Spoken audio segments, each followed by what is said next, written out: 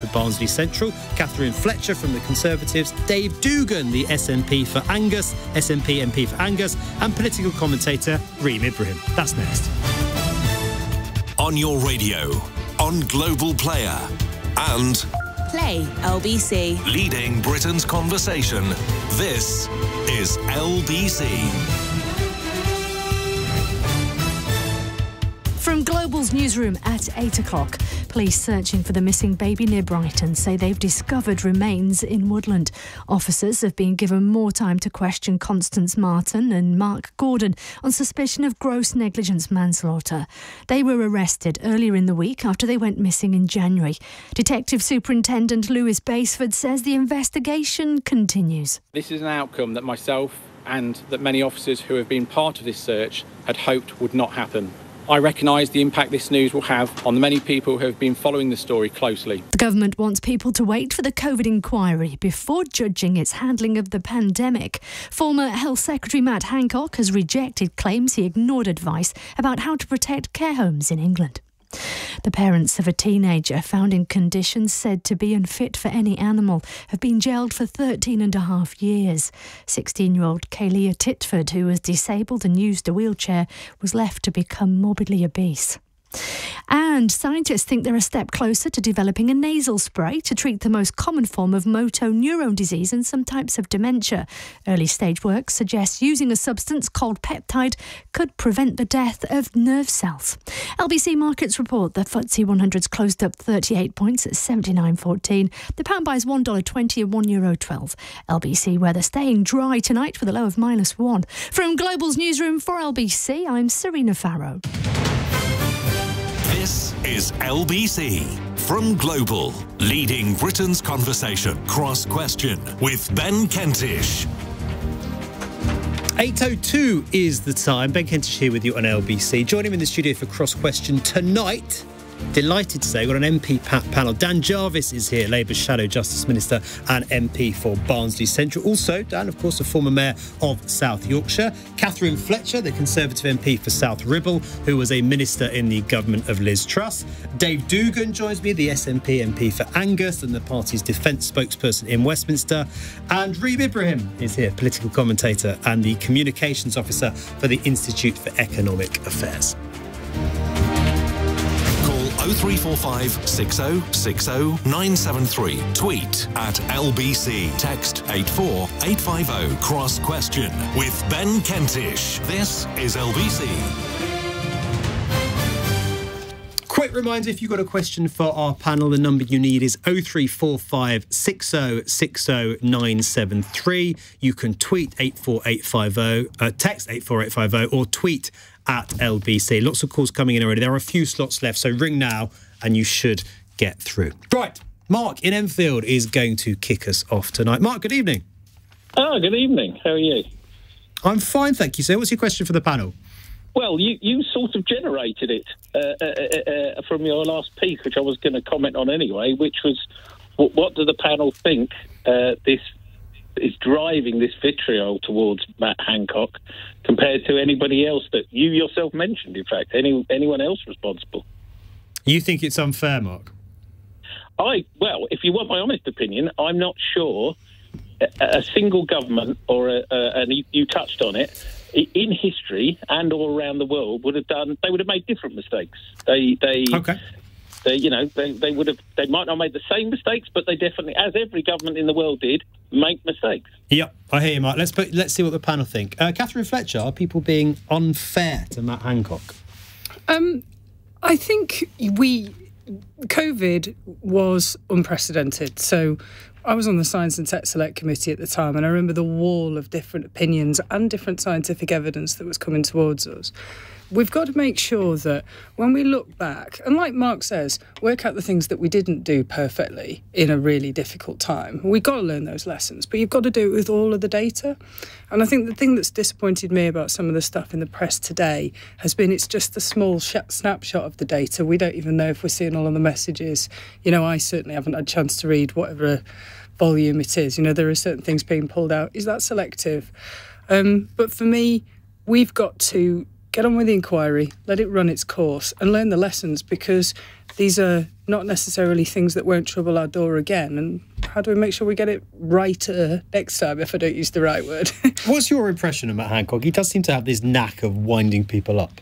I don't really know him, so I can't really speak for him. Is he popular amongst your colleagues? He comes from northwest of England, as do I. So he originally went to school in Chester. So I think he supports the wrong football team. But is he popular amongst Tory MPs? Well, the conversations I've had with him about his grandparents in Warrington and being a miner, but it's very brief, because most of the time I've ever spoken to him, it was about stuff to do with the pandemic. But do people like him? Do people like him in your party? I genuinely don't know. I can't comment. I don't know the guy. Okay, not a ringing endorsement from Katherine. He's a work colleague, but Okay, let's move to Dan Jarvis. Do you think people are being unfair and blaming so much on Matt Hancock?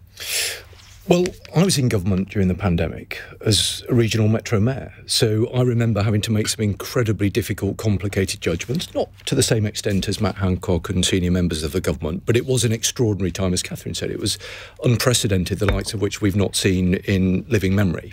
So let's not pretend that any of this was easy, because it just wasn't. It was incredibly difficult, and political decision makers nationally, regionally, were under huge pressure, and we were having to make very, very difficult decisions. I have to say, though, I think at the heart of this story is the fact that tonight there will be thousands and thousands of families who are still grieving because they lost loved ones in care homes, people who will remember very clearly that they followed the rules, they did the right thing, and they weren't able in many cases to go and say goodbye to loved ones who passed away. And they will inevitably, to some extent, be kind of poring over the coverage of all of this, which I have to say, I do find a bit unedifying. I think the appropriate forum for all of this is the public inquiry. I think it's really important that good progress is made with that. £85 million of taxpayers' money has already been invested into that process. I think it needs to get on. I think it needs to take the evidence and hear from ministers and do its work in terms of drawing meaningful conclusions from the process. I have to say, I'm not, it's an independent process and I wish them well, but I'm not convinced that we're going to get meaningful findings from it this side of the general election. I hope that we will. But I think first and foremost, in my thoughts, are all those people who lost loved ones in care homes during the pandemic. Did you have to deal with his team and him directly quite a lot, Dan, when you were Metro Mayor? Well, not as much as I would have liked, in the sense that, for reasons that maybe kind of understand to a little bit, the approach from national government during that crisis was incredibly centralised. So I worked very closely on a cross-party basis with the other Metro mayors. Collectively, we represented 20 million people across London. There were Conservative Metro mayors like Andy Street in the West Midlands we worked very closely with. And it was a source of great frustration to us that from the outset of the pandemic, we said to government, look, we're here to help. You know, this is a moment of national emergency. There's a lot that we could do at a regional level. Let's work with government, whether that's about the health aspect, whether it's the impact of, you know, the huge economic impact that obviously the pandemic had on communities right across the country. But it was an ongoing source of frustration that we didn't see meaningful joined-up government as part of that process. And I think the whole thing could have been, despite all frictions and despite the complexities of it, if we'd brought people together, national, regional and local, we would have been in a more effective and joined-up position to respond. I do think that's interesting. I think we go look at some of these messages, look at the timestamps on some of them that are going to be coming out. I'll certainly appear within that data dump at some point, offering help in a similar way Dan was. You know, we've just had this evidence from Science and Tech. You really need to look at it. And I think the sheer volume of what's happened when you're faced with something that unprecedented is also people asking for decisions. It's also people offering help. And I think one of the key questions that the inquiry needs to answer is that scale of centralisation versus localisation. I do agree with that, but make sure that it's in the round, because could we have delivered an enormous vaccine rollout with localised decision making? You know, does what's good for the goose in terms of a well-leading three-time vaccine rollout mean that it's slightly more remote for some of the social distancing measures? Be really interested to see what the inquiry does. Reem, Ibrahim. Hi. Hi, thank you for having me on. I think what's interesting about this debate here is that we aren't entirely sure what's going on because we haven't got the COVID inquiry. And I think that I'd like to echo that perspective. First of all, we don't know what's going on. We don't know what the full picture is. But we do have a snapshot. And we do know just from those small amounts of text messages that Isabel Lokeship published herself, we already know that there is an element of Matt Hancock and his sort of lying. And we aren't entirely sure what the full picture is, but we have an idea that he potentially did mislead the public and potentially did... About what, Reem? What do you think he lied about? Well, he lied about the fact that he was advised otherwise when it came to care homes and actually testing those people. And we all know people that were negatively impacted by COVID, by the lockdowns, by people, not just those that have been bereaved and that have had to, unfortunately, suffer huge amounts of debt as a result of it. But actually, we're looking at the COVID lockdowns now and the impact that it's had economically in the long term. We've got rising inflation. We've got a rising cost of living. We've now got also huge amounts of debt that the government have raked up during the COVID lockdowns. These things have to be understood. And the fact that I think we've got to be clear about the fact that Matt Hancock was Health Secretary. He did understand that this was what was going on. I do, however... No, I think there is a corollary to that, though, because for every action that was taken, you were getting 3 sets of advice that said one thing and 3 sets of advice for the other. So I think it's a little black and white to say lie. I think judgment calls were made with rubbish levels of evidence because we didn't really have it in the time, and some of those judgment calls will be right and some of those are wrong. And I think that's what the COVID inquiry, it's why we need to do it in the round rather than not just on a randomly leaked set of messages, including the effects of lockdowns. We can speculate about what may or may not have happened during the time that he was Health Secretary. We can speculate about whether or not he did mislead the public or not. We don't know the evidence until we get the COVID inquiry. So, do we think that some of the anger that's directed at Matt Hancock is linked to how he's behaved since leaving office? Dave Dugan.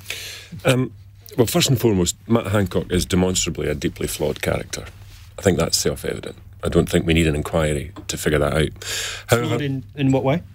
In his opinion of himself and the decisions that he's made and the way that he's thumbed his nose at his colleagues in Parliament and his constituents in deciding to disappear for weeks on end and go on a TV show. I also don't think that's a particularly edifying thing to do for somebody who held such a serious job, who, if it had been done differently, let's not say better or worse, would have had very significantly different outcomes for many people who have suffered real tragedy and loss as a result of the global pandemic. And I think in terms of his performance as a minister and a Secretary of State, he was responsible when COVID broke. He was responsible for elevating that up the legislative agenda of government. Nobody in this room or anywhere else would have expected the Prime Minister of the day to take it seriously. So Matt Hancock should have been the one that was carrying the flag for stop everything. This is serious. Because don't forget what the rhetoric was when things turned really nasty in Italy. The rhetoric from the top of government was that couldn't happen here because we have the NHS. Absolutely shameful complacency. And that's not about having 2020 rear view vision. That's about taking appropriate risk, about weighing up the threat from something that's clearly happening. It was very far away in China. It was getting closer in Italy. And it was not appropriate. Now, that's not to say precisely what should have been done, but it was not high enough the legislative agenda early. And now we're all experts on pandemics, and we know that the longer you leave things, the worse, the bigger the hill that you're going to have to climb. So I think I've actually got it in my diary. It's the 29th of January, so I'd been an MP for a whole 5 weeks. And I went to a briefing with Chris Whitty, a health minister and an FCDO minister. So this is prior to the escalation in Italy. And that was an all-MP briefing. And I went because I have a background in biological sciences. So there were some warning signals there about, is this Spanish flu? So I went to find out. But that meeting was open to all MPs and relatively poorly attended. I think a lot of us have got very slightly caught with the complacency of the healthcare system that we've developed in the 21st century, and novel pathogens caught us slightly unawares. But I don't think it's fair to say that government was sitting on its hands. I think it was already starting to brief and develop a response because I saw it firsthand. So I don't think it's the job of backbenchers to marshal the machinery of government. Well, it was ministers that were calling the meeting. A global pandemic. It was ministers that were caught short and caught napping. And if you want evidence of that, it's quite clear where the evidence of that lies. The United Kingdom is a developed economy and an island nation. And if you compare our COVID statistics with any other developed island nation, whether that's New Zealand or Australia or Japan, you will find very much better outcomes from their population than we achieved in the United Kingdom for our population. I don't think that New Zealand is really a country that we should necessarily be comparing ourselves to. When they had 1 or 2 cases, they immediately locked down. Immediately after that, I think that we've got to be able to balance freedom with the evidence that came with COVID, and we can look in hindsight potentially whether or not you think the second and third lockdowns were feasible, or if you think that they were needed. That's a debate that we can have in hindsight. During the time, you've got 3 MPs on the panel here. During the time, MPs themselves had no idea what was going on. And we had no idea what the future was going to look like. And we had no idea whether or not this COVID pandemic was actually going to spiral out of control to the point that it did. And I think that we can talk about in hindsight whether or not these things were right. But actually, I think in the long term, nobody knew. Katherine, just briefly before we go back to Mark, Mark's question was about who's ultimately responsible. Do you think Matt Hancock is effectively carrying the can for Boris Johnson? Ultimately, if mistakes were made, the buck stops with the Prime Minister.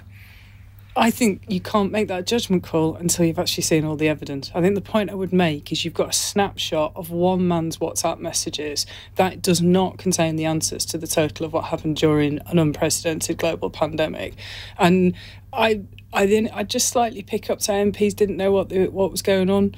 Science and Technology Select Committee, I know I'm going to keep going on about it, but it's a function of government. We talked about it. We had Sarah Gilbert in private. We had lots of different people there talking about this. End of January, first week of February. The machine was ticking. If anything, the lack of awareness was within the media because they're not necessarily got science and business backgrounds. But I think that's part of what should be in the inquiry. How do we galvanise a society to convey these messages, honestly? And of all the question marks we've put around Matt Hancock over the last 15 minutes, we haven't even touched on the COVID monies and where they ended up. And we might come on to that in a minute because our next question is also on COVID. That in a moment. Let's just go back to Mark. Mark, very briefly, if you would, sir. I wonder what you've made of what you've just heard. Well, there's definitely some of the answers definitely have a link to a political axe to grind, and others don't. I don't particularly blame anyone. I mean, Boris Johnson lost his job ultimately over it at the end of the day. He didn't, though, did he? He lost his job because he was partying through it, or his team were. Yes, because of his own rules in COVID. So, his incompetence cost him his job, didn't it? He didn't lose his job because of the way the pandemic was handled, but I take your point, Mark. Matt Hancock also lost his. Other people who you might say had some involvement still in government. Mark, thank you for your question. James in air is next. James, I'll come to you in just a moment. The time now, 8:18. This is LBC. In a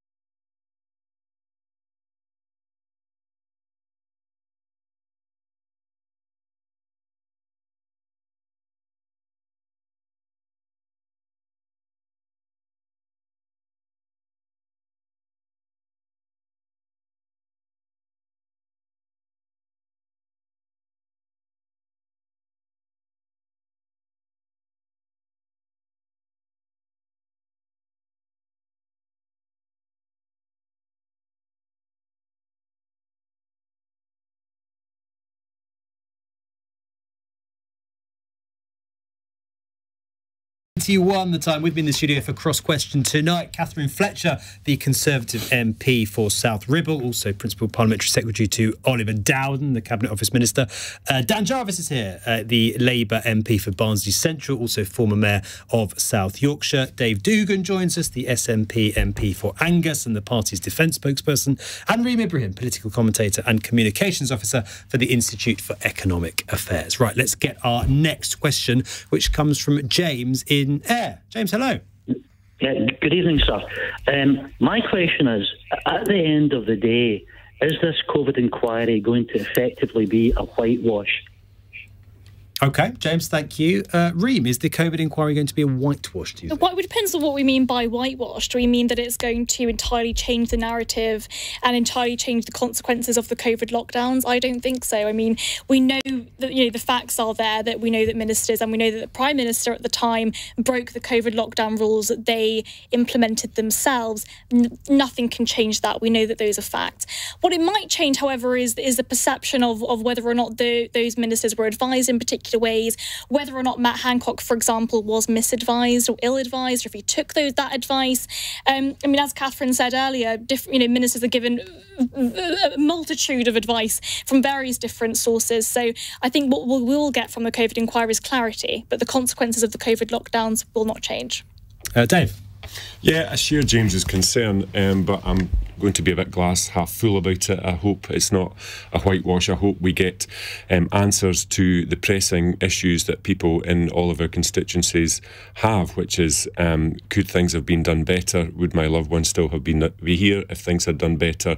And there's obviously an awful lot of public resource, especially money, was expended in during the pandemic, and I think people will be rightly concerned to know that was spent well. I think they'll be disappointed in that ambition, but they'll then need to know to the extent to which it was spent badly, and how much of it was lost to no value add. I don't think it's acceptable to say, the pandemic was really difficult. We know it was really difficult, but it was universally difficult. And so there's a comparative assessment to be made about the performance of the United Kingdom government, governments within the United Kingdom, more broadly across Europe and in a global context as well. Because I think people will want to look back with hindsight and say, was I and my family significantly disadvantaged by the reality of being in the United Kingdom during COVID? And if we had a different regime in this country similar to other parts of the world, would we be better? Would we have fared better? And I think, there's an element to the human condition which puts bad stuff to the very back of your mind, and I'm already getting a bit hazy about the ins and outs of COVID, and that's because I'm in a very fortunate position. Is that the risk, as the longer this goes on, the more that happens, the more things got to kick down the road? Yes, but I think there's an essential element of healing in that, for both individually and familially and in societal terms. We need to look forward, not back. But at the same time, COVID was the ultimate, short of war, it's the ultimate way that the state has to respond to protect the population, and the United Kingdom did that. And so did the other governments within the United Kingdom.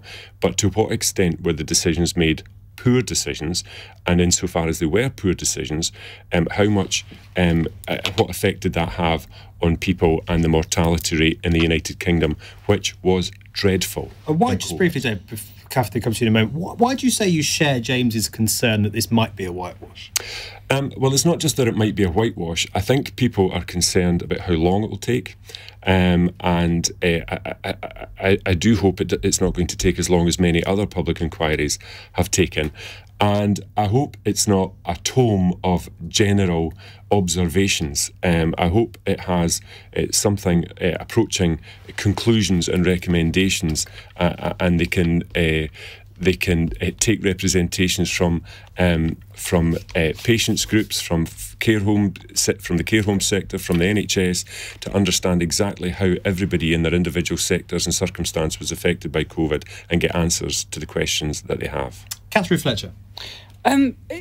So James is saying, will it be a whitewash? My honest answer is, I flipping hope it's not, because this is too important. These things were once in a century. We are as well publicised by the estimable likes of Sir David Attenborough. Encroaching on animal technology. We're coming into contact with zoonotic diseases more. It is possible that this could happen again. The inquiry is independent. I think that's right. I don't think it should have political weight. It's way too important for that.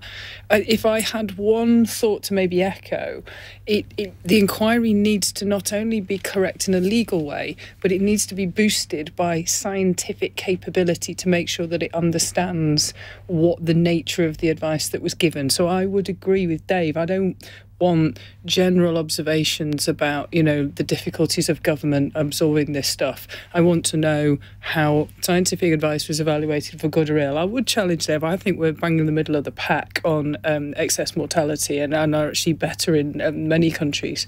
But the data will show it. As a scientist, look at the numbers. So I don't want it to be a whitewash, and I don't believe anyone in government does either. Just briefly on the point about expertise, Katherine, do you think it was a problem that in the middle of a once-in-a-century pandemic, pretty much nobody in a ministerial position in power and government had any scientific or epidemiological background? Some of them have got science degrees. So Therese Coffey has got a PhD in chemistry. So I don't think it's fair to say that... She was what? She was at the time at environment. But these were cabinet-level decisions. So I don't think it's fair to say nobody did. But I would say that broadly across the spectrum, we need more people with that capability. And don't listen to me. Listen to the evidence that Kate Bingham gave. And I think she's put plenty of articles out saying it's not even the elected representatives that need that capability. It's actually the machinery of government. And it's not a critique of the... look at the timestamps on some of these WhatsApp messages. Whatever was happening, you can't see people were getting much sleep. I remember right at that start of the pandemic, people were sleeping under desks to do their best for the British public in both civil service and political roles. And I think everybody acknowledges that people... Isn't the concern that expertise still isn't there? I think we'd agree on that. Whatever this inquiry finds, isn't there a risk that the lessons won't be learned because ministers will say, I've got more pressing priorities, there's not going to be another pandemic for years to come. That insight and expertise still isn't there, and we risk making the same mistakes all over again. There's two ways to do that. You can have vaguely... I'd like to say I was normal before I stuck my hand up to join a political party 10 years ago, but I wasn't. But, that's the open call to arms to anybody listening. Step forward, pick a political party, bring that expertise to the table. It's important. OK, thank you. James, thank you for your question. Our next question is a text... Sorry, Dan, I didn't... Yes, of course, I missed you out. Forgive me. Go fire away. I wanted to respond because I think it's an important question, and it speaks to a broader concern that lots of people have, that we will never get to a point where we're able to draw some meaningful conclusions about what was a terribly traumatic period in our nation's history. Thousands of people lost their lives. There was a collective national trauma. And I think it is incredibly important that we take the time to properly look back at that. I don't think that we are particularly good at doing inquiries in this country. I lived through the process of the Chilcot inquiry, which I think went on for sort of 7 or 8 years. We've never even done any kind of investigation into what happened to Afghanistan, a massive commitment for our country where hundreds of British servicemen and women lost their lives. So I think culturally, we're not especially well organised or geared up towards conducting these things. But I think it's important that we get this right. I mean, there was an interesting point made just a moment ago about the conduct of individual politicians. Insight and expertise, of course, that's really important. But what I think the public expect is grown-up decision-making. They accept that this is hard. They accept that on occasion politicians will get things wrong and make mistakes. But they want people to lead with integrity, and they want people in the highest offices of government who they can trust to do the right thing. I don't know what this inquiry, when it finally reports, will conclude, but my sense of it is that history will not be kind to certain very senior people in this government. We're chatting about Matt Hancock, and I understand why that is the case. In the end, the Prime Minister has to take responsibility. And my strong sense of this, that history and the inquiry and the view that people take right around the country will not be kind to the leadership that you provide over what was admittedly a very difficult period. But I think we'll look back and I would say the vaccine rollout. I mean, we're literally world leading on the vaccine rollout. Yeah, I would concede that, Katherine. The vaccine rollout in the United Kingdom was very good, but if there had been a little less of the world leading narrative and a little bit more concentration on the actual process, Boris Johnson, everything had to be world leading, even when it was patently at the back of the queue of competence, whether it was the track and trace or test and trace. Yeah, it was just, and we've got this, and he would say it was world beating. It was anything but just so I can demonstrate that I am capable of not being political all the time. The vaccine rollout was spoken like good. A true Albright. It was very good. Yeah, well, we have to face truth every week. Okay. Go on, very briefly. I was going to say the amount of taxpayer money that was wasted as a result of the PPE scandal, and then you've also got the amount of money that was just wasted during government spending or eat out to help out. There is an extent in when the pressure is such as it was at that time, there are going to be wastages in the system. Risk had to be taken. Of course, and there will always be risk and there will always be wasted. But I think with the COVID inquiry, we should be looking back in hindsight and actually thinking about whether or not that money could have been cut back. I mean, we're talking about experts in government. Nobody in political life is an expert. That's not their role. They're supposed to represent the people. If we want a technocratic government, we've got to change the entire system. MPs, politicians, they're not supposed to be experts, not supposed to be scientists, they're not supposed to be COVID experts. They're supposed to represent the public and the people's interests. I don't think they did that during the COVID lockdown. And it's important that the inquiry is far-reaching and looks at associated issues as well, like the total abdication of the United Kingdom to properly repatriate people stranded abroad at the very start of it, when European countries, our European neighbours were flying people from all over the world back home. The Foreign and Commonwealth Office were absolutely putting a tin ear to MPs trying to get their people back home. I remember it was that. absolutely too late. And also when Heathrow was not shut down. Yes. Quickly enough. Lots for the inquiry to consider, lots and lots for it to get into. Right, our next question is a text question from Jonathan, who asks, Rishi Sunak is set to go ahead with his new Brexit plan, even if the DUP don't support it. Is this fair? Get our panel's thoughts on that question in just a moment. First, though, 8:32 the time. Let's get some news headlines from Serena Farrow. A body has been found in the search for Constance Martin and Mark Gordon's baby. Police have been given more time to question the couple on suspicion of gross negligence manslaughter. Matt Hancock has disputed claims he rejected advice on coronavirus testing in England's care homes. The former Health Secretary says leaked WhatsApp messages have been doctored to create a false story.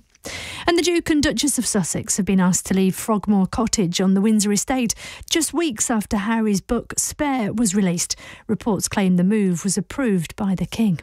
LBC weather dry mainly across northern Scotland tonight. Further south, a little bit of shower around with a low of -1 degree. This is LBC. In a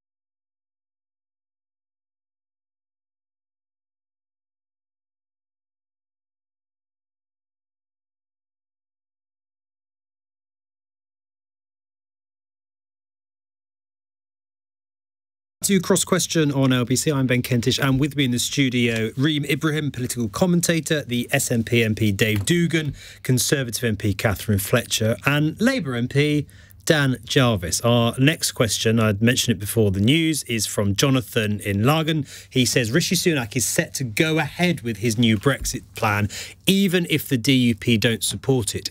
Is this fair? Is that fair, Katherine Fletcher? I think the Prime Minister is really clear that he's giving everyone time to have a proper look at it. I mean, it's such a big deal. It's fair to say he's, bashed loads of expectations out of the water with this. Lots of people thought it wasn't possible to reopen the treaty. Lots of people thought it wasn't possible to have a negotiation of this scale with the EU, given the tumultuous few years. What he's really clear about, and he said it repeatedly in public and in private, is this has to be about protecting the Good Friday Agreement and the settlement. So I think it's really important that we all don't do anything to jeopardise that by commenting on it whilst people are having a good look at the detail. And there's a lot of detail in it. Everything from customs and goods movements across the sea, so there's no border there anymore, to applicability of VAT rates, to making sure that the stormont break allows for the democratic deficit to be moved away and for stormont... They don't sound convinced, though, do they, the DUP? How big a risk, how big a gamble, how big a problem could it cause if he tries to force this through without their support? On lots of things, I'll do ifs. But on this one, I think it's more important. That's a key question. No, but I'm from the northwest of England, and semi-seriously, I grew up with people that had been on both sides of the sectarian debate because I'm very old and fat. And I don't know that. But I remember as a girl speaking to people that came from an Irish Catholic background and people that came from an Irish Protestant background, and we were teenage girls, and they were crying about what had happened to them during the Troubles. It's almost personal to me to make sure that we do everything we possibly can to let people make their own decision, because nobody in Northern Ireland likes being told what to do, and I'm not going to start doing it on LBC. And I think in a different way, that's what the Prime Minister said. The question wasn't about debate, it was whether Rishi Sunak can get it through without their support. Dan Jarvis, can he, do you think? Or is that going to cause him all sorts of headaches? Well, for slightly different reasons to Katherine, I've had a very long-standing interest in the fragilities and the complexities of the politics of Northern Ireland. So it would be churlish not to acknowledge and welcome the fact that this is a very significant moment and it's a very significant step forward by the Prime Minister. It would also be, I think, only fair for me to point out that this is in response to the poor management and handling of the process under the previous but one Prime Minister. I think it's only fair to make that point. I mean, I genuinely wish the Prime Minister well. I mean, he's found himself in an incredibly difficult situation of essentially getting a hospital pass from his predecessors and trying to sort of stitch together an arrangement that will improve the situation in Northern Ireland. The DUP are a very important sort of stakeholder within this arrangement. I am hopeful and confident that there will be support from every political party in the House of Commons for the proposals that have been brought forward. We've been very clear as a Labour Party that we will do the right thing, that we will act in the national interest, in the best interest of people of Northern Ireland. And Keir Starmer has been very clear about the fact that we will support the Prime Minister with this deal. I hope it can be done in a way that brings all the political parties, not least the DUP, together, and we can sort of move forward on that basis. Is that crucial, Dad? Can he do this? Can he implement this deal without their agreement? Well, I hope that we won't find ourselves in that situation, and I'm confident. But we can hypothesise a little bit. The noises that have come out of DUP today are hardly very positive. He might need to try to implement a deal that relates to Northern Ireland without the support of one of its biggest parties. Well, there's another very significant piece of legislation going through Parliament at the moment, which is about the Veterans and Troubles Bill, which has support from no political party in Northern Ireland, and this is something that the government wants to proceed with. There is, I think, an acknowledgement that a much better way to do that is to get that political consensus, get everybody around the table and reach an agreement. I think it's perfectly legitimate for the DUP to take time to look carefully at the detail, to get the legal advice, to consult with their colleagues back in Northern Ireland. But I am, I'm not going to say confident, but I am hopeful that they will see that this does provide a very significant opportunity to move forward. That is in the interest of the people of Northern Ireland, and it's in the interest of the rest of the country as well. And the stormont break does give them the opportunity to get their sovereignty that's so important. Yeah. I'm going to go to Dave Dugan next. Dave. So it's good luck to Northern Ireland. They've been largely de-Brexited by this. They're back inside the European single market, where Scotland would dearly love to be, and stem the losses we're making by being ripped out of the European Union and the single market against our will. But it ill behoves me to wish any kind of impediment to the negotiations that are going on between the DUP and the UK government. The DUP, quite rightly, in my view, think that they've got the trade piece sorted, or certainly as sorted as you will do in the kind of counter-reality of Brexit that we find ourselves in. The protocol is gone. That's obviously a good thing. It's certainly a good thing for businesses in Northern Ireland. But the sovereignty issues are still there. That's the bit that the DUP will be looking at. But I'm concerned by the Stormont break. I think something had to be in there to allow it, but I think the threshold of 30 members of the Northern Irish Legislative Assembly is quite a low bar. Jonathan's question, though, Dave, Jonathan's question was about whether he can push it through without the DUP support. I presume you think that he shouldn't, because if it was Scotland and the SNP didn't support it, you would be saying that's undemocratic. Well, routinely we decline to give legislative consent motions to legislation for the United Kingdom government, and it changes precisely nothing. So I'm not minded to think that somehow DUP MPs are more MP than any SNP MPs are, or for that matter, Alliance MPs or SDLP MPs.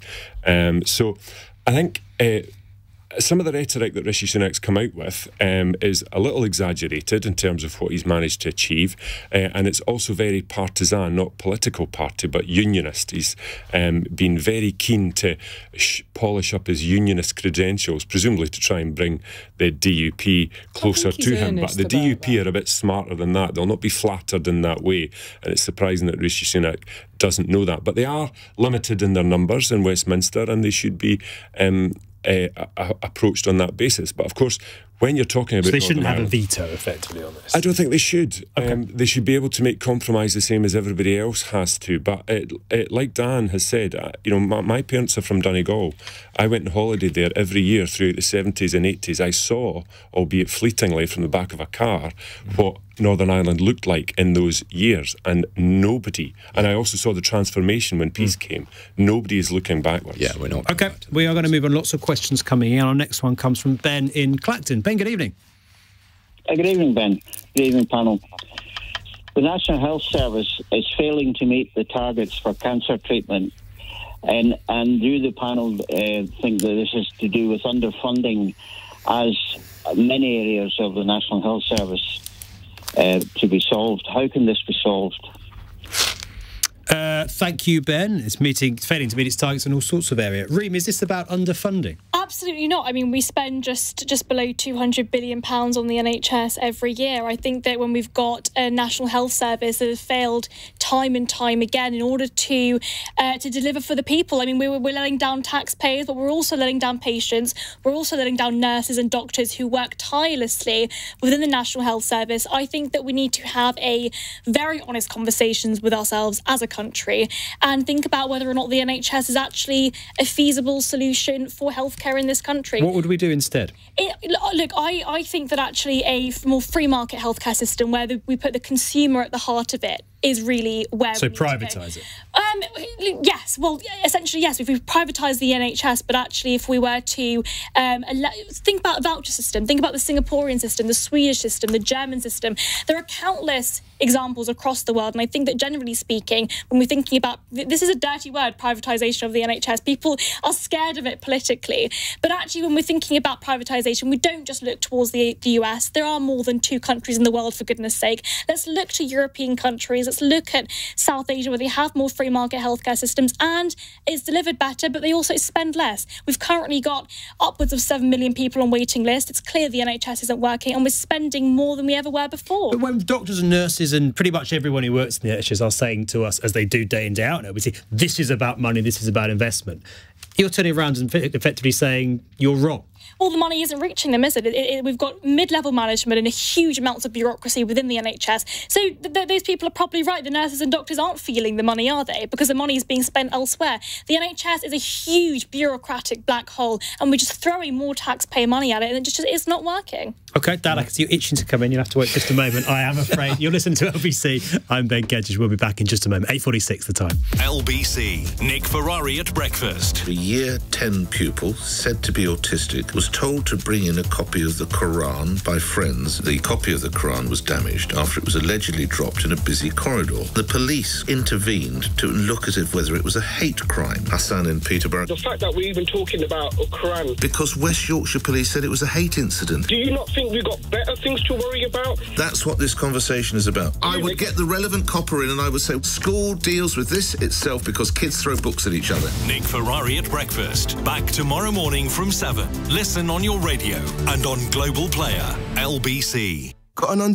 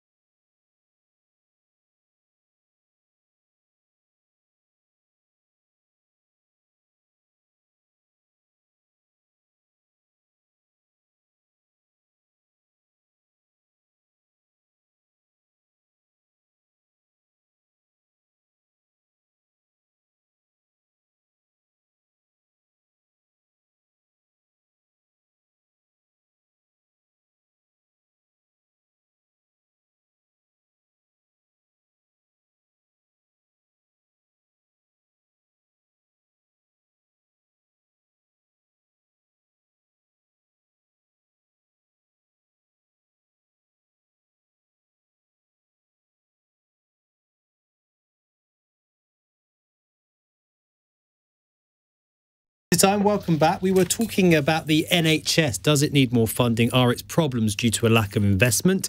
Reem Ibrahim from the IEA was saying we need to look at privatisation. I suspect, Dan Jarvis, Labour MP, you might disagree. I do disagree with that. I think the point I would make is that those who serve on the front line in the NHS are the heroes of our country. They do extraordinary work. I was in my local hospital on Friday and I always come away completely inspired by their dedication and commitment. But the reality is that they are worn down, demoralised, they feel like they are undervalued. They had an extraordinarily challenging period working through the pandemic. I remember some of the conversations I had with nurses and doctors during the COVID pandemic, and it was just humbling to see the level of commitment that they were prepared to put in. The question specifically, though, is a good one about cancer care.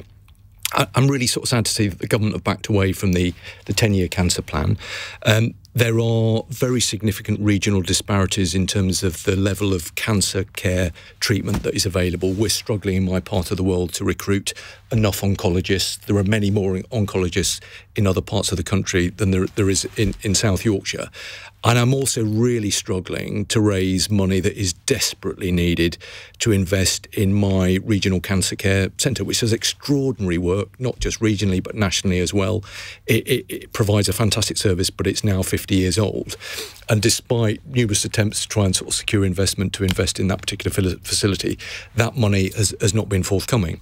So I very much hope, and I discussed this with the Cancer Minister, Helen Whatley, Katherine's colleague, the other day, I very much hope that the government will draw together the basis of a strategy, that they will marshal the resources that are available, and if more resources are required, they will find that investment, because this is an absolutely critically important issue. We need to make sure that, having now come out of the pandemic, there can be no further excuses for long waiting lists and there's now record funding going in, Dan. Do you think the current government is effectively being blamed for the mistake of previous Conservative governments? I think all governments of different political colours have found the management leadership of the NHS very challenging. It's this hugely complex organisation, and of course it must change and move with the times. But I do think that there are particular pressures in terms of the system's ability to provide the level of cancer care that my constituents both need and deserve. So we're not where we need to be, and I hope very much that the government will look at what more can be done so that we can improve cancer outcomes. I just ask, sorry, you recognise that there is institutional reform that needs to happen within the NHS, and you recognise that the NHS, with socialised healthcare, it does a lot, and the NHS does so much, and I think it is too much, and I think you also recognise that we can't keep throwing money at a system that is broken. So what kind of institutional reform do you think should be brought forward? Well, I think if you look at what Wes Streeting has been saying, Wes has been very clear about the fact that we do need to look at how the NHS operates. We do need a workforce plan. We do need to make sure that those incredible people... Would you break up the NHS? No, would you sell any parts of it? No, I certainly wouldn't. And, good luck sort of presenting that argument to any kind of member of the public and then expecting them to support you, because... If they know they'll get more power and more consumer choice within their healthcare system, I think that they might be very supportive of it.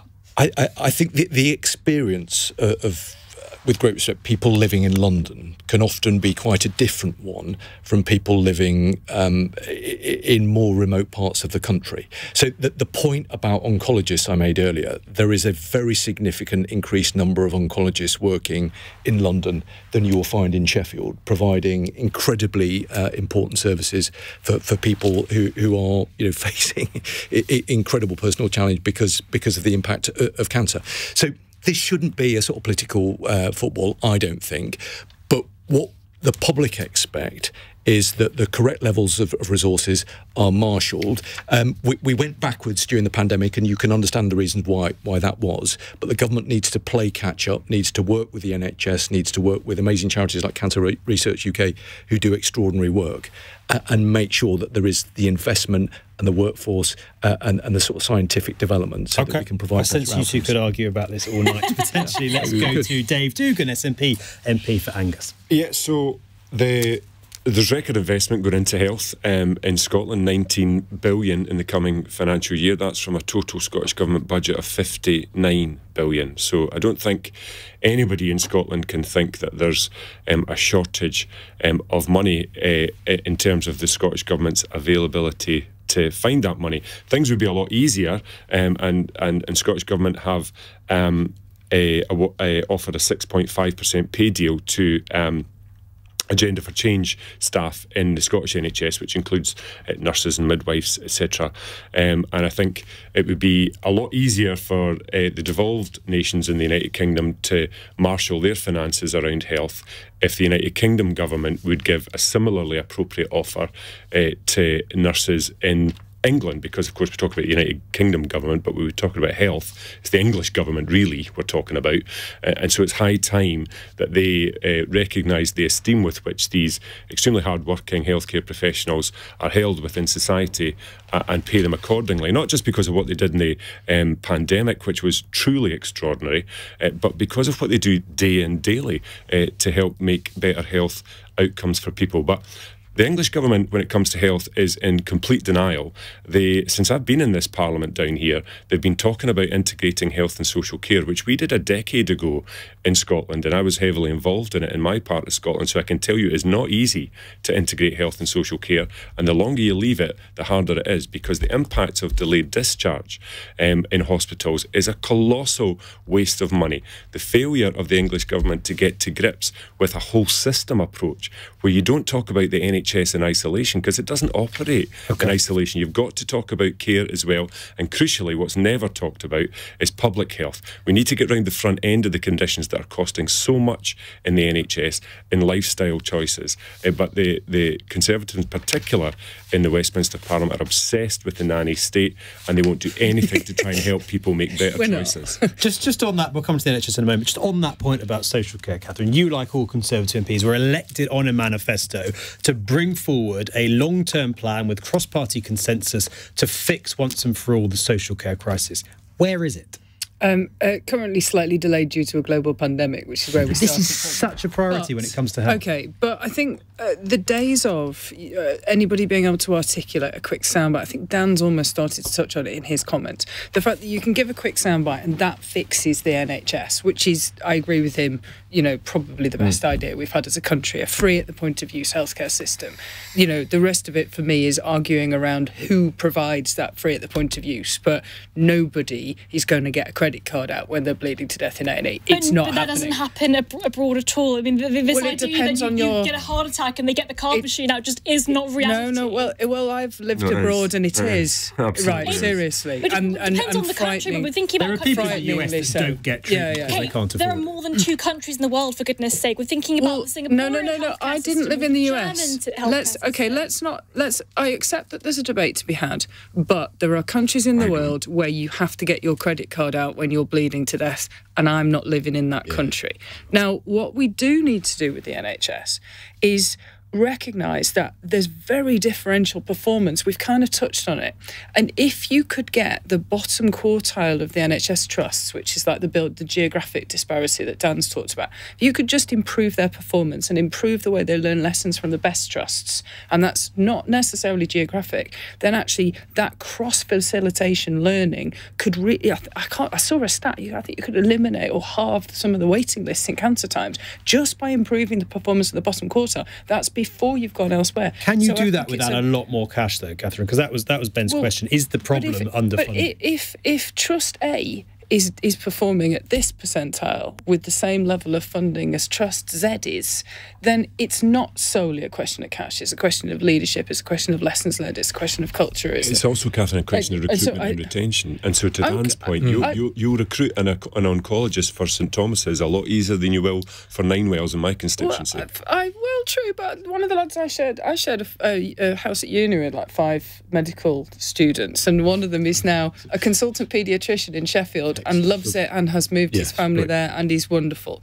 So I don't think there's any percentage sat in a London studio have said, don't want to go live in these funny regions with weird accents, because we're all stuffed in this panel, aren't we? But I do genuinely think there's something about the hard yards of bringing up the performance of the lowest trust, and I know that's what Helen Whately's looking at in social care. OK, 2-word answers, please, to our final question from Bob in Reading. He says, Harry and Meghan have been asked to clear their things out of their old house in Windsor by the King, apparently, so Prince Andrew can move in. Are they getting what they deserve or being treated unfairly? Reem Ibrahim. I literally do not care. Can we please stop talking about Harry and Meghan for once? Short to the point. Dan? I think it's very much a family matter, but I'm sure the King will do the right thing. What do you make of Harry and Meghan? Are you a fan? They've ploughed their own furrow, and I think people should let them get on with that. But I think so. You think they're getting what they deserve? I'm not saying that. I support what the King does. OK, Katherine. It's the King has my full confidence in what he's doing with a private family matter. Even if he's giving us a cottage to someone with Andrew's record, shall we say? Do you know what I think when I think of Prince Harry? I think of a very young man walking behind a coffin, if I'm honest. I think just let him and his family deal with him. And best of luck to him in the future. And Dave, finally. Good luck to them. Couldn't care less. Good note to finish on. Thank you very much, panelists. Thank you to Reem, Dan, Katherine and Dave. Thank you for your calls, texts and tweets during Cross Question. Coming up in just a moment, we're going to be talking about on-screen representation. According to a poll today, almost half of people in this country think there is now an over-representation of minority groups and people with disabilities when it comes to television. I struggle to understand that, I've got to say. Is that just effectively racism? Is that what we're talking about here? Or is there a good reason, you think, why people might believe that and have that concern? It's also been reported this week that there's a backlash at posh actors, to call them that, playing working class roles. Does it matter who plays characters on screen? How important is representation to you? 0345 6060 973. On your radio, on Global Player, and Play LBC. leading Britain's conversation. This is LBC. From Global's newsroom at 9 o'clock, police have discovered the remains of a baby in a wooded area close to where a couple missing for 2 months were arrested near Brighton. Constance Martin and Mark Gordon's child was taken out of hospital without a proper assessment after birth. The couple were spotted on Monday and are now being questioned on suspicion of offences. Graham Wetone was a police officer and says despite the circumstances, detectives will continue. Forensically examine the scene itself, take away anything that there might be evidence from the crime scene. Post-mortem will be carried out to establish the cause of death, and then from there, the investigation team will take their inquiries onwards. Matt Hancock has rejected claims he ignored scientific advice on COVID testing in care homes in England during the pandemic. Former Health Secretary says leaked WhatsApp messages show a distorted account of what happened. Layla Moran, the Lib Dem chair of the all-party coronavirus group, told Tonight with Andrew Marr that victims' families need to hear soon. At every turn, they are the ones who have been let down. And I think it's just right now that the inquiry needs to take from this. We can't wait. It cannot be years. It must be months, and weeks ideally, before they start putting out interim reports, which is what the all-party group has called for, to get to the bottom of what actually happened. The information watchdog says it won't investigate the leaking of Matt Hancock's WhatsApp messages. A couple have been sentenced to 13.5 years for the gross negligence manslaughter of their disabled daughter. 16-year-old Kayleah Titford was found dead at her home in October 2020. LBC's Daniel Bevan has more.